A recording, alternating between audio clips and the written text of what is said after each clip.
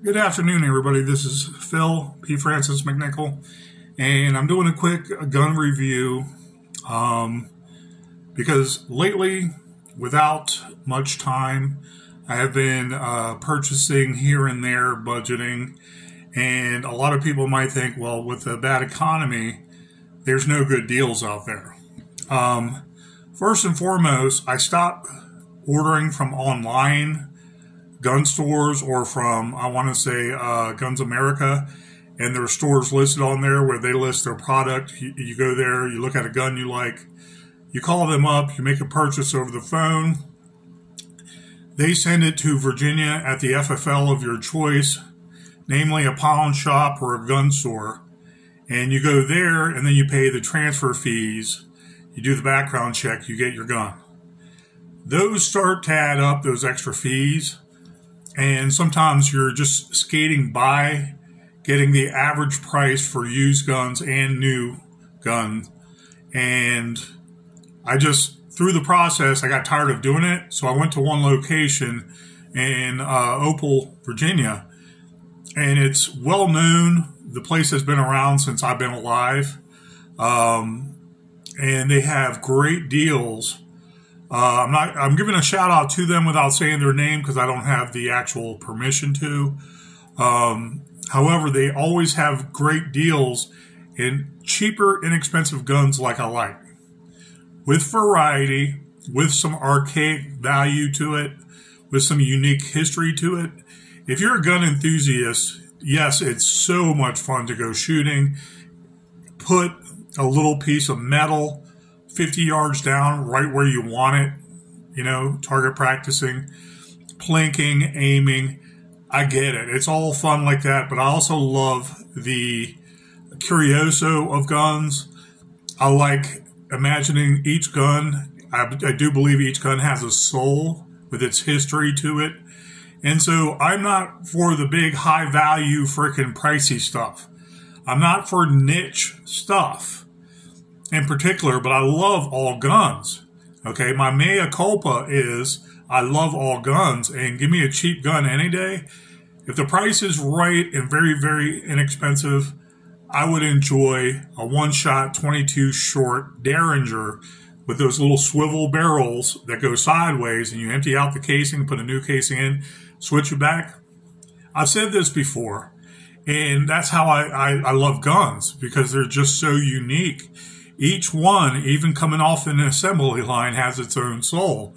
And I feel that. And I feel the energy involved in it, the machinations in progress, the miniature pieces working together to build one soul, one main gun, for lack of a better term, that has a purpose.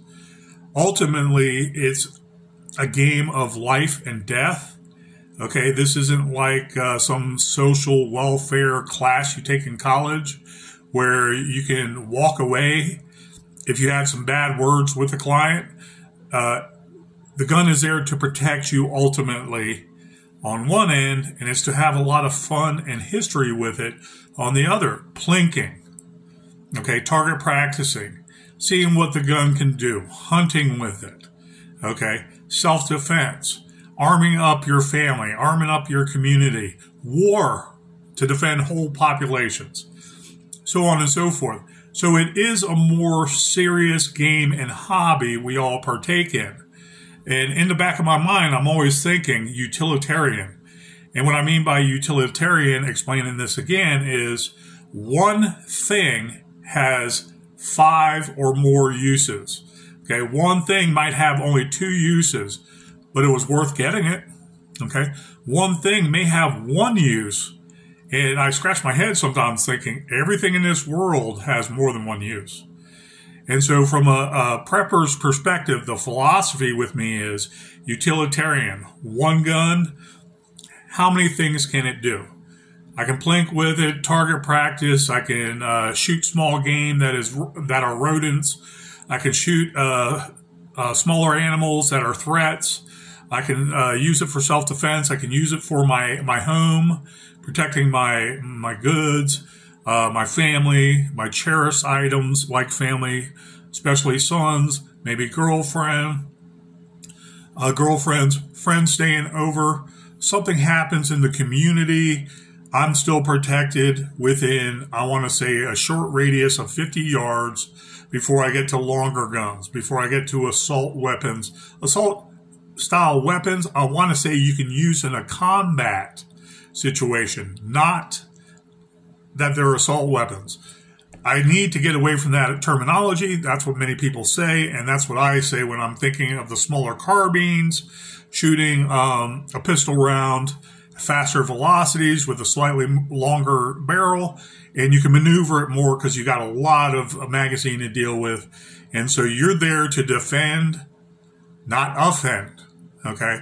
And it's not an assault weapon. The person who uses a weapon for offensive means is the assailant, especially if it's not a wartime situation or a battle or anything like that. But we may be called to do that, protect our own community, our own house, our own family.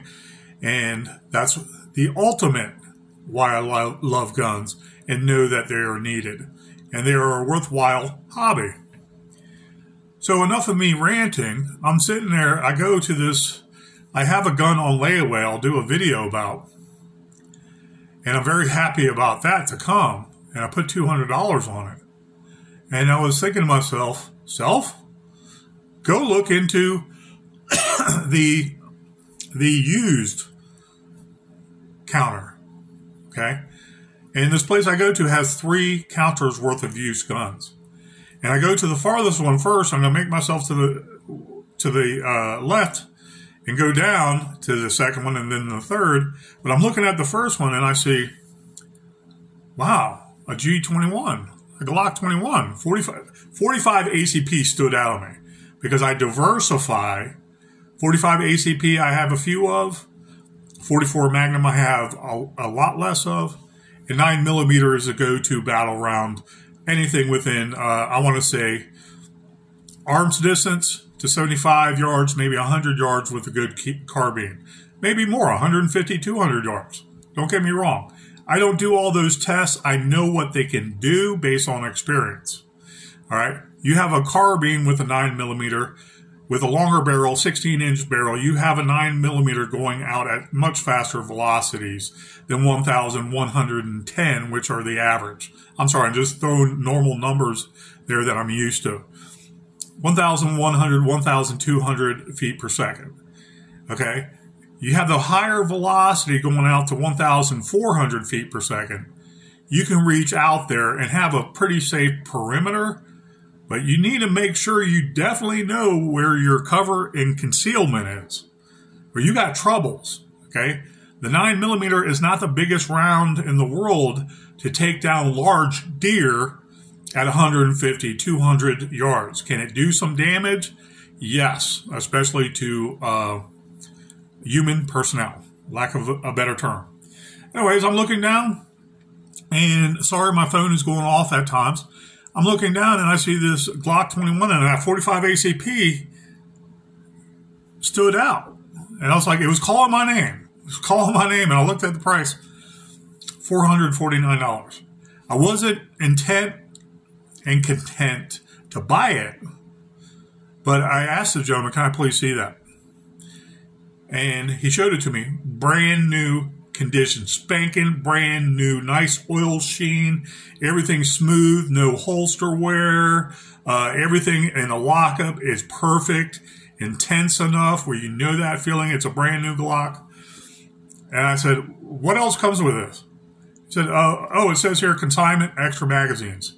So I'm thinking to myself, oh, 1 extra magazine. I don't know. It's been a while since I bought a Glock, the Glock 41 last year, and I don't remember it having 3 magazines. Maybe I'm wrong. And so I said, I looked at it and I said, I'll take it right now. And I put the money down on the layaway I have, and I purchased brand new Glock 21, brand spanking new, that was left on consignment. They suggest to their friends they do business with who perhaps lost a loved one that was a gun collector, they suggest lower prices so it does liquidate. They do get the money. They're not worried about it sitting there on the shelf indefinitely because it's too high of a price. so they recommend lower prices. $449 for a brand new Glock.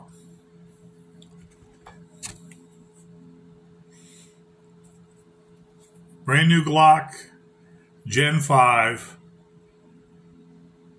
21, 45 ACP. Brand spanking new. Serrations to the front, serrations to the back. Brand spanking new condition. I walked out of there with this for $475. You, at most gun stores and pawn shops, can put money down and make this layaway and not break your bank either. Okay? I just so happened to have a larger paycheck. There was some expendable money on the top. I figured, okay, if I owe anybody money, I'll extend it a little, pay the bills I have to, put money down on this, purchase it right away before someone else snags it up. There was also a Glock 30 in there, which is a compact 45 Glock. Glock 30, and it's a compact. And it's unloaded. You can see the silver ramp there.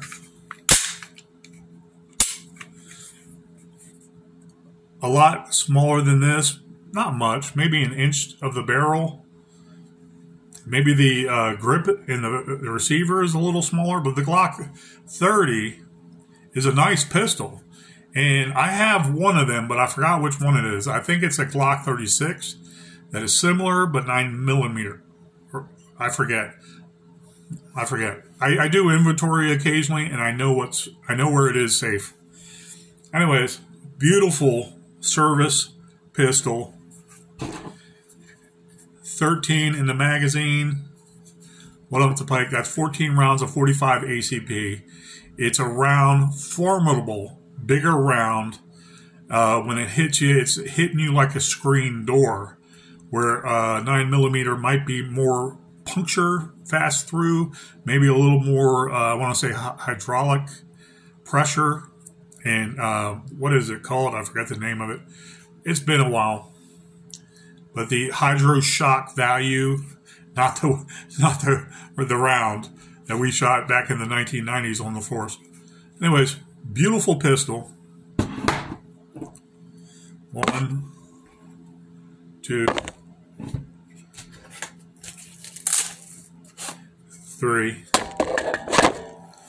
And when I go to another pawn shop this morning, see a very sturdy holster. I don't even know who makes theirs. There's no markings. Excuse me. They have a bunch of these lined up, brand new, on the counter, loose like this. And I said, does that fit Glocks? $20. You order this. This might be 30 to 40 bucks on the cheap end. Very sturdy, hard interior. This does not bend all over the place like you would think. And I wanted something just quick, so if I decided to go on the range and practice with this exclusively, hopefully sooner than later, fits perfect. So, under $500, I have a brand new system, 45 ACP.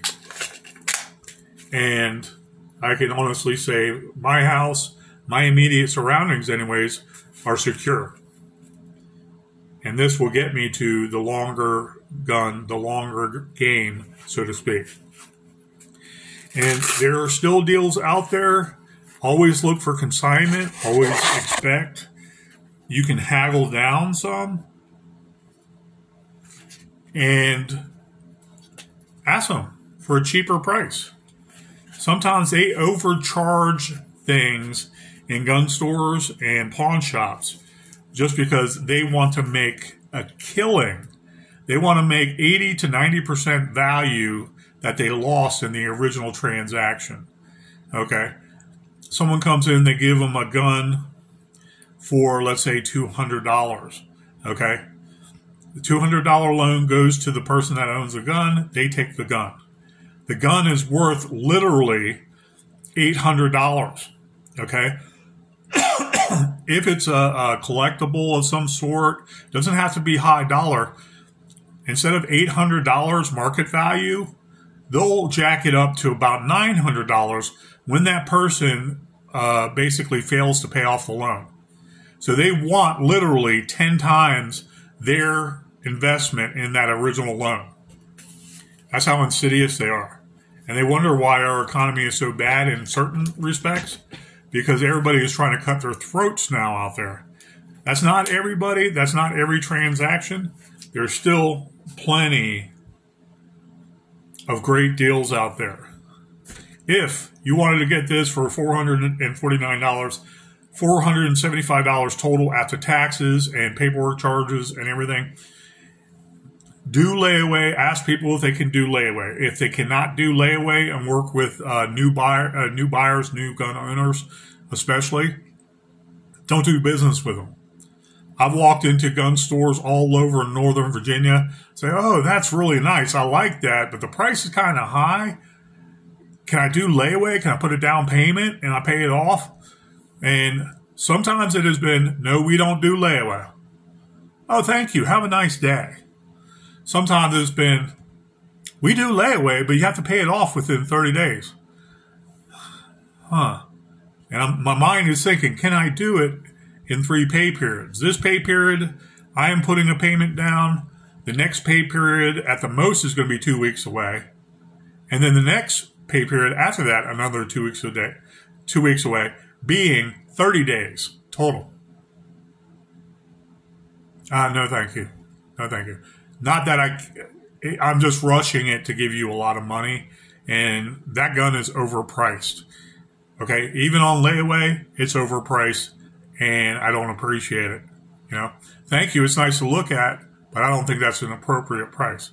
If they say something to the effect of, well, what price are you looking at? Well, then be reasonable. If you have a $450 gun, ask low, like, well, not too low, but ask low. Okay, that 400 is still a chunk of change. What about 400 out the door, no other processing fee? Meaning, I give you 400, that's it. Okay? And then you watch their minds and their eyes going back and forth and them calculating that. And they say, okay, yeah, that's not a bad idea. That's not a bad idea. And then you just reply to them, I want to make sure you know $400 total. If they say $2 for a paperwork fee, go with it. Okay, $402.50. Okay. And make sure they know that. Then you got yourself a deal. You haggled them down, and probably they still profited on a $450 item. They probably got for less than $100. Or about $150 investment, they still got $250 on that weapon. Okay? So, know the guns, know the game, okay, and know the guys. Because you get in good with them, they'll know you're not bullshitting when you're honest about things. And they're not going to try to, finagle you or sell you a lemon car, which is a gun, in this case. Or, tell you no lies just to clear the counters. Okay? When they have a lot of selection, they don't have to do that. When they have a lot of buyers coming in because of great deals, they don't need to do that. They'll mostly be honest and make sure you know what you're looking for too, so you can sit there and make it the best deal for you.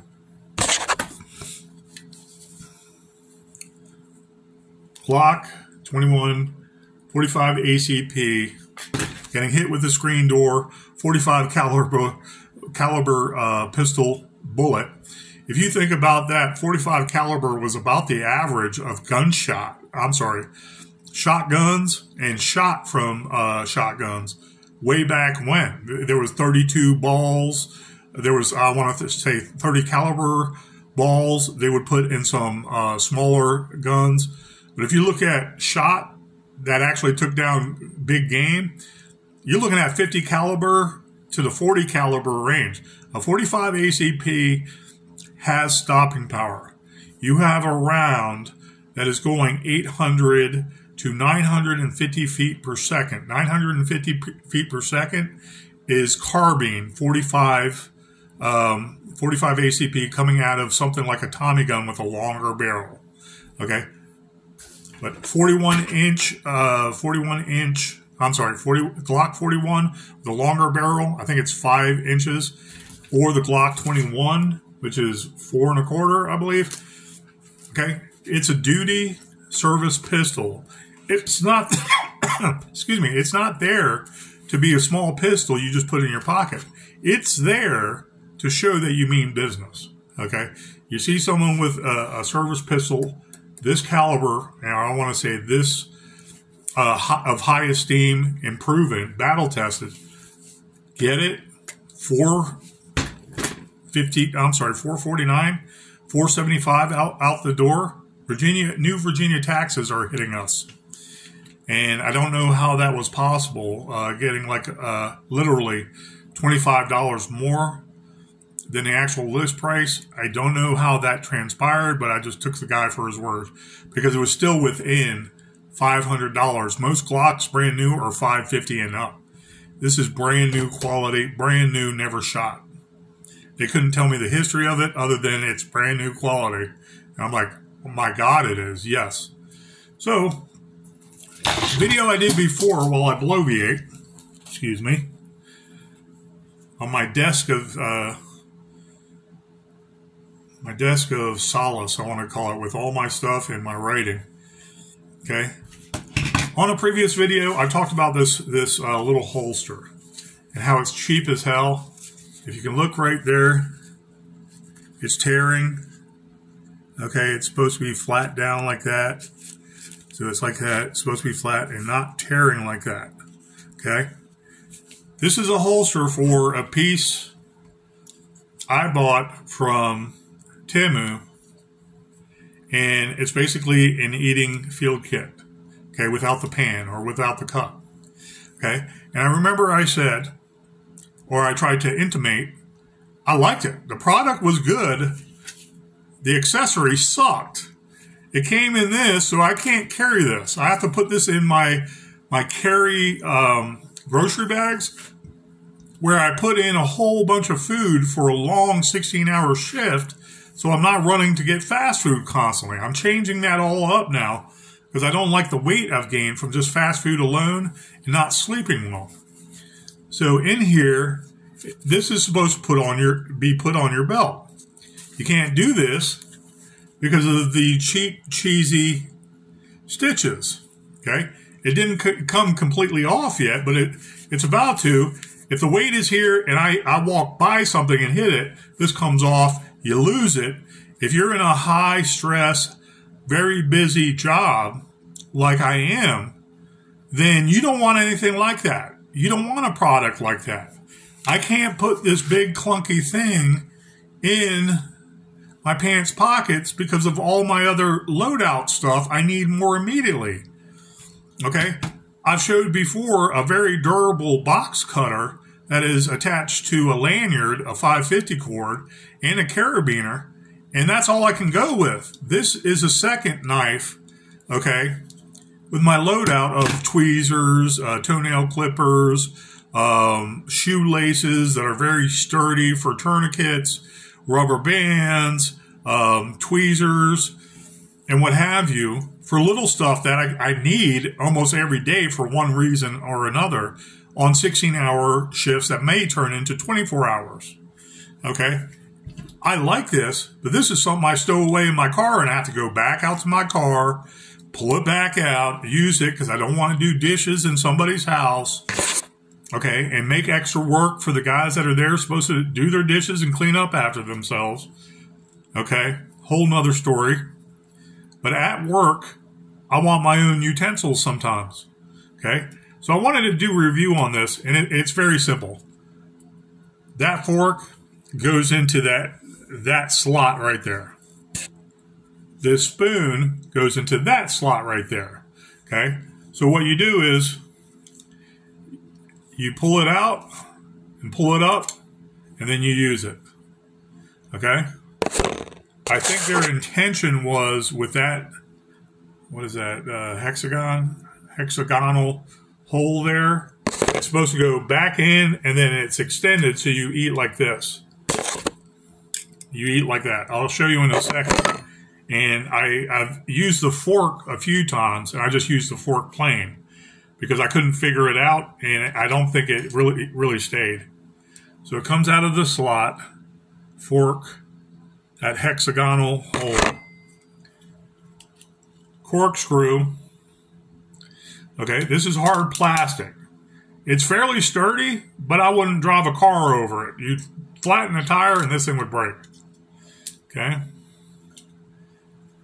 Corkscrew, and the knife part, it has a finger groove here. Reach in, pull the knife out just like any Swiss Army knife. And that's pretty cool. You know, so you have your knife, and that's all. It's very simple to use. It will help out in a pinch. It's not trying to be something it's not. That's why I liked it. Except for this. Okay? If I'm not carrying a box cutter knife that I need to cut open boxes all day long and cut down things to minimize trash, then Lord help me, I'll carry this in a pants pocket, sit on it, and I have to adjust my ass because it hurts. I landed my butt bone on it. Okay? Or I got to put it in my front pants pocket with cans of dip, maybe a pocket pistol. That's not going to happen. I have to put this in my front pants pocket. I'm not going to have a pocket pistol. And I have to put it over here with my cans of dip on the left side. So it's like great concept, sucky fringe benefit. I don't remember the cost. It was like 20 something maybe. Look on Temu. They have all kinds of pocket knife deals that are like Swiss Army pocket knives. And I don't know where they're necessarily made, but they're fairly decent. They're fairly decent. This, when I go camping, if I was roughing it on my own and I started a fire, I'm using this. I'm rinsing it off with some water or some snow, or maybe I just have to dry it off, okay, and then rinse it later when I'm on the go. It gets some things done, okay? Folds right back in. Let's see if with that, I want to say hexagonal hole, what transpires. Okay.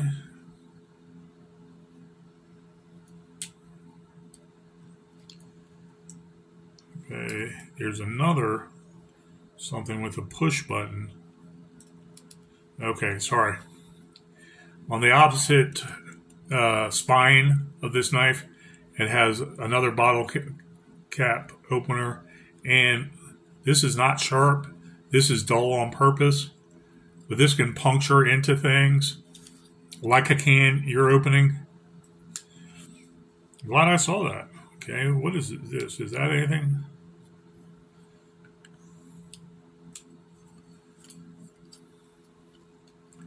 I use this only for the fork, so I haven't opened it up all the way. There's something right here too. Did it come up? Or is that part of the spine? That might be part of the spine. Okay, it does come up. You see here, this metal part here comes up some. Pushing down this way. More to be revealed, I'm assuming. It has already paid for itself in its use. And saving me a lot of time and energy going to clean extra dishes and whatnot. And the place is already clean, ready for inspection. That's what I'm getting at. So, can you put this in and will it lock somewhere? It will end right there. Okay, it goes back in the slot, but this is loose. So you can't really eat like this without it falling out. That's what I remember the first time I used a fork I had troubles with. Trying it different ways. This, okay, reversed it. This works. This is not moving. So it does. You just have to figure out which way it goes in. See if it can go in this way. Okay, there is a lip in there I can feel when you push it all the way in. Interesting. Okay. I was always pushing it this end instead of that end. So the close in where the slide is and the ramp where they go in, from the top, go on the bottom part, put it in. Let's see with the fork. It goes like that, okay? You basically just reverse it. Now, holding the same thing, pull it out to put it back in. This fork is, let's say, clean. Put it in facing inward down that same slot. And you'll see this ridge around here that holds it in place. Interesting. So basically pull this off, put it in the opposite way towards the ass end, and that's the handle. Pretty interesting stuff. I've used it just like this. Had no problem with it. It's a fork. It's not the hugest fork in the world, so you might need to get used to it. The spoon is not a big spoon, so serves its purpose. Putting it back away where the top of the body is, that's for the head of everything. Put it in this slot here, okay? And it goes right under this head here and fits right into it, okay? So then you pull up and out. You want to release it. Put this in here. You see the slides? That slot up and down here. Put the fork in like that. Make sure you push it down. It's inside the ridge here. And it carries like that. Very simple. And I love this thing. I don't love the holster. Why do they make a good system, but they have a terrible way to deliver it? It's like, guys, come on. You look at armies all around the world to make a product because you have near slave labor in the country you make it. And yes, we're buying it, okay, but we are also buying products that are supposed to be raising the quality of life all over the world. That's the whole idea of globalism that I don't believe in at all. But, we buy a product that is less expensive. We can make this very inexpensive too here in the United States if we have manufacturing and no regulation. I can go off on a tangent about that. We can make something this inexpensive and durable with a better sheath. The sheath doesn't have to cost that much more money. How about double stitching it? Jesus fucking Christ. This is normal everyday nylon, okay, that you see on pouches everywhere. You stitch it one time there and it tears off. I can no longer carry this unless I'm putting it in a bag somewhere, and situationally, I can use it. I want to use this all the time, or have it on my person, so I know what I have on my body and what I can get away with when I'm hungry and I don't want to play around. I want to eat, and I want something clean that's easy to use. Okay? Love this, and I've said that before. It's a pretty good product, except for the holster and the delivery system to provide me the use of that product. So 20 so bucks or so. I think it was 18. It was 18 and change, and it came to 20. Look them up. They got all kinds of neat deals. I buy sometimes 10 of them if they're really inexpensive, because I know it's cheap stuff, but I know in the future children that grow up that have a need for it, okay, if we can't buy that stuff and almost everything is outlawed, which is not going to happen in my lifetime because I'm not going to let it happen. Leave my Virginia alone. I don't New York, my Virginia.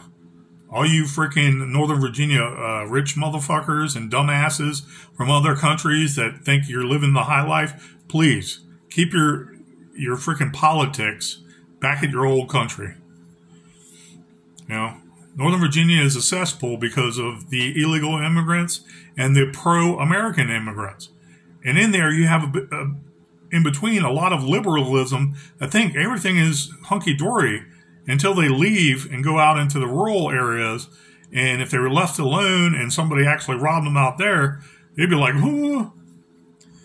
They think that lifestyle is celebrity this, fluff that. Everything is, I want to say, euphoric to them. And they don't think about the common sense things, the hard work, the understanding you have a skill, not just doing some data entry job or some kiosk job. You're sitting down for 8 hours a day because it's Tyson's Corner, because it's McLean, Virginia, because it's Fairfax. You know, build me one of these and tell me how you think afterwards. You have a certain amount of pride, but you do want to get a good price in return for this, and you want it to be out in the market, and you want it to succeed. You know, you can't do that in this America. You can only do service-oriented work. I digress. But that's what globalism does. Gut America while it takes all our money and sends it to other countries. Well, if those other countries are supposed to be conservative in nature, right? Christian in nature, right? Friends, right?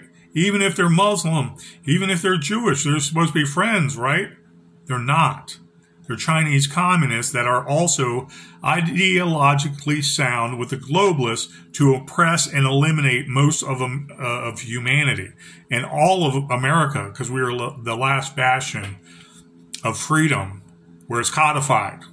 Okay? We can still defend ourselves and have that to back up us in the future. You can't do that in Zimbabwe. The law protects me, so I had to kill this guy that came at me with a machete. Good luck with that. You'll probably spend 35 to 40 years in jail there before you end up dying. Unless the State Department comes and gets you because you know Joe Biden and Hunter Biden. Anyways, I digress. So the deals are out there. Little neat stuff might help you in your preps. You know, do I live and die by this? No. I lost it one time in my car, and I was like, oh, well, I waited another 2 weeks to clean out my car and found it. Cleaned it awesome. I was happy again. I used it about 3 or 4 more times after that. Brand new Glock, 3 magazines of 13 each, 45 ACP, formidable round, 800 to 950 rounds per second, feet per second, coming and hitting a target is like a screen door hitting you and knocking you flat out. It's going to do damage. It's going to harm the offender. It's going to stop them. 9 times out of 10. Let's hope everything doesn't get that far. These deals are out there, and I look forward to shooting this a lot. Okay, shooting it, plinking it, mostly. Would I have any problem whatsoever handing this out to my older sons in the future, saying, here you go, make sure the house is safe. I'm going to do A, B, and C to make sure we have food. Protect the house and protect your little brothers and sisters.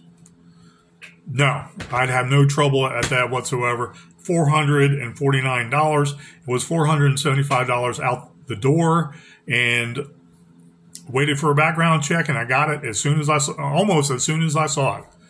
There's still mechanisms, there's still gun deals out there, and things you can defend yourself with. I do. Who remembers this one? You know, NAA 22 Magnum. You know, you can still protect yourself with it. Would it be the best to protect yourself with it? Maybe not. There are better choices, of course. What can you do to feel comfortable living your life free? That's what you have to think about, you know.